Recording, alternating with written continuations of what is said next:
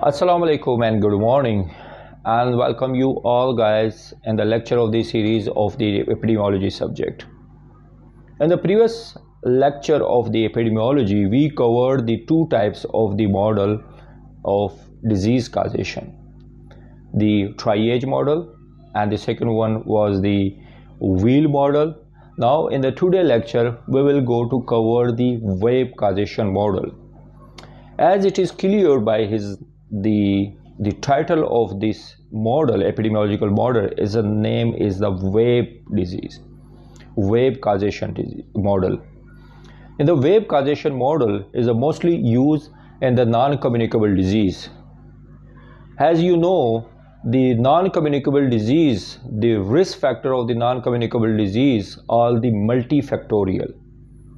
The social factor, the environmental factor, the biological factor, the predisposing factor, and the personal factor, they are the interrelated, or they will become combined and cause a particular disease.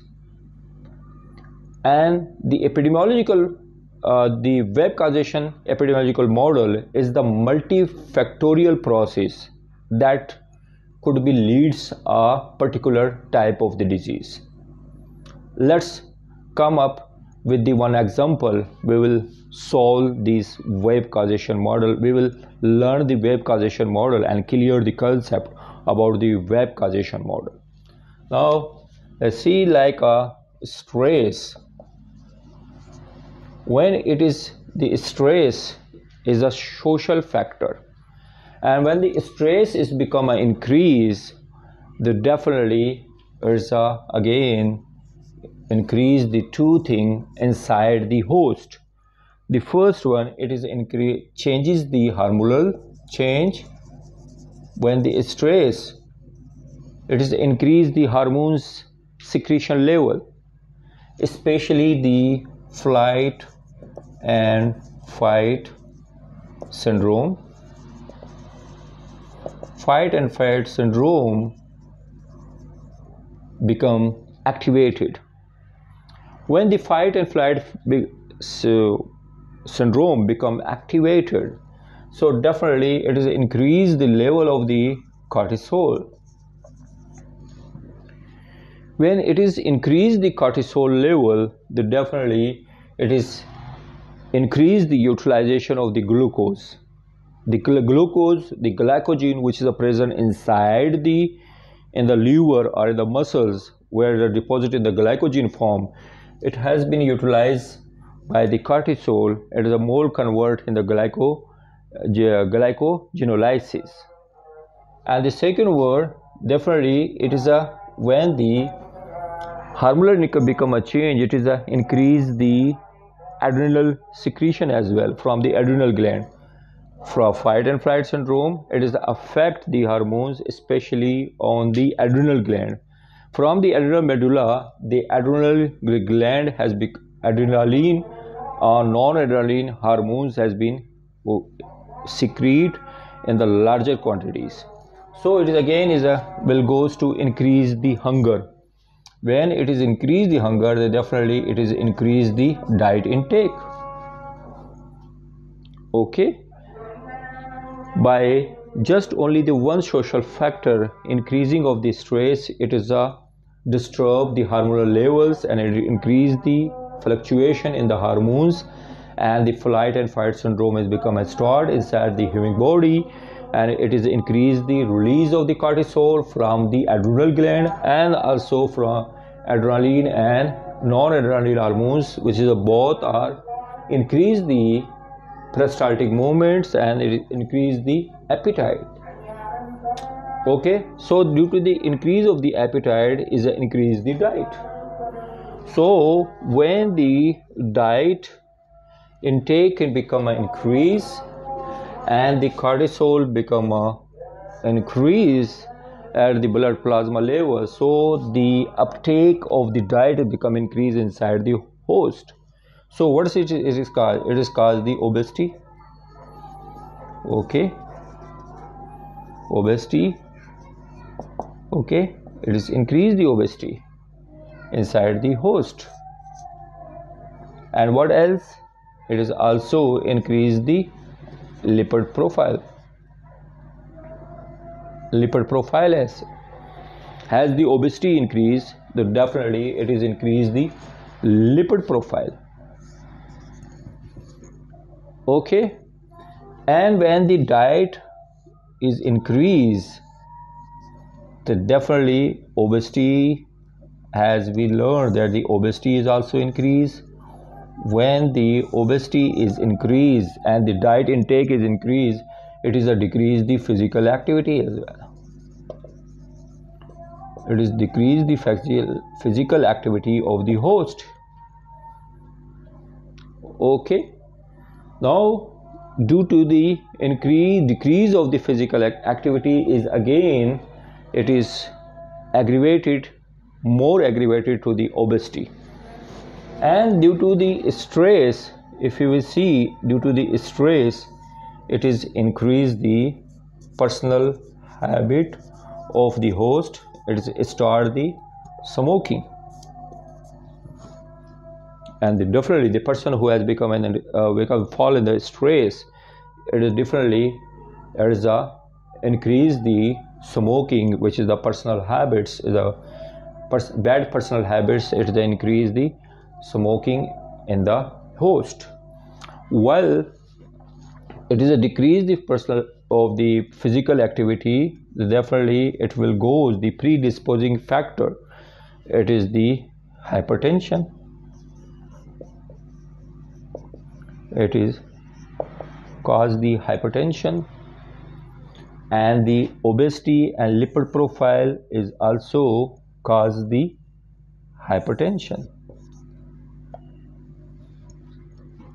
Okay, and the another one is the heredity, which is the heredity is the predisposing factor in the family history of this person of the some families. So this heredity is again increase the obesity as well. The obesity is always run in the some families so due to the increase of the obesity and the lipid profile and the blood plasma level of the host, so it is increase. Okay, it is increase the hardening, or it is hardening the arteries. Okay, arteries, it will leads to increase the hardening of the arteries. And the hypertension again leads towards the hypertension disease. When the hypertension has been happened in the any particular host, so it is leads towards the hypertension disease. Now the hypertension, these due to the hypertension and due to the increase of the hardening of the arteries in the host, it will lead towards it will cause the stroke. And the hypertension is also cause the stroke. Now due to the stress, which is aggravate the smoking inside in the host, so this whole increase of the smoking or the use of the smoking in the host, it is aggravate the blood clotting irregularities in the, or it's a make a increase the plaque, thrombosis, okay, and the plaque. Now these blood clotting irregularities is again directly connected to cause the stroke. And hardening of the heart and the blood clotting irregularities, it will goes to cause the CHDs, or the you can say heart diseases. Clear that? Now you see here the multifactorial social factor, the only one social factor of the stress. It can aggravate or it can activate the different type of the factors, risk factor inside the host body, which is cause the different which is